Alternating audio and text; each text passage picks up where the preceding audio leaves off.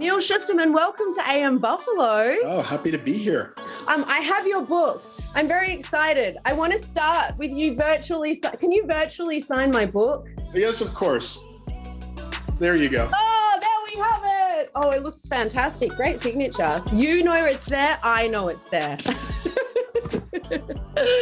Oh my goodness. It is such a great book. I've got to say, I'm really enjoying reading this during the pandemic because I used to fantasize about having a parallel existence. And I love that Ash, the lead character, he just lives all these, slowly more and more parallel lives come out for him. Mm-hmm. Like the pandemic is kind of like a parallel world. We all had our lives and now it's like we got freaking slammed in the faces and now we're living this different, same but different life. As a writer, do you ever think where your book might land in the future and how it might help people? It's always my hope that the stories will be universal and will not be just of a time, but will last. But at the same time, I want to make sure that they hit the moment exactly when it's needed. And I think Game Changer does that. I always get worried that I'm going to give away too much. So if I do any spoiler alerts, you can just go, and I'll edit it afterwards. I'll put a little bleep over.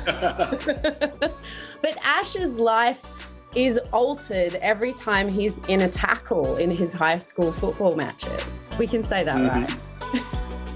Yeah, he has these power tackles and they start bouncing him into alternate realities.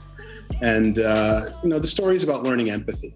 He's this fairly oblivious white heterosexual male, but in the course of the story, he is going to have all of his notions of the world and of himself challenged. He has this crash course in racism, sexism, homophobia, and privilege through this series of world-bending events that hit him harder than he hits on the field. I love the fact that it is young adult, and even though I like to think I'm young adult, I guess I'm very much an adult. But we are all young adults. We're all young adults. But it really is something that anyone can enjoy reading. And so I definitely say yes, great pandemic reading, as I said. But I want to know, you say that you don't like to write in a room locked up because you feel like you're in detention.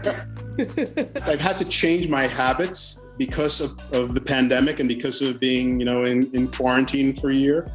So, I used to do a lot of traveling and I would do most of my writing when I was out on speaking engagements around the country, around the world. And so I would always find really interesting places to write. My favorite place I ever wrote was the Sistine Chapel. I sat in the Sistine Chapel for 2 hours and wrote before they kicked me out. That is phenomenal. So no wonder you have such an interesting mind when it comes to writing stories. And Game Changer, really, really great read. Neil Shusterman, thank you so much for joining us on AM Buffalo. And have you ever signed a virtual copy of a book before? I have not done that. This has been the most fun interview I've done all day. Oh, really? Yes. So thank you. Yeah.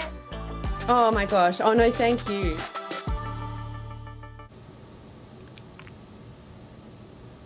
It is a really good book, Game Changer. I haven't finished it yet. I'm still reading it. You can get a copy wherever good books are sold.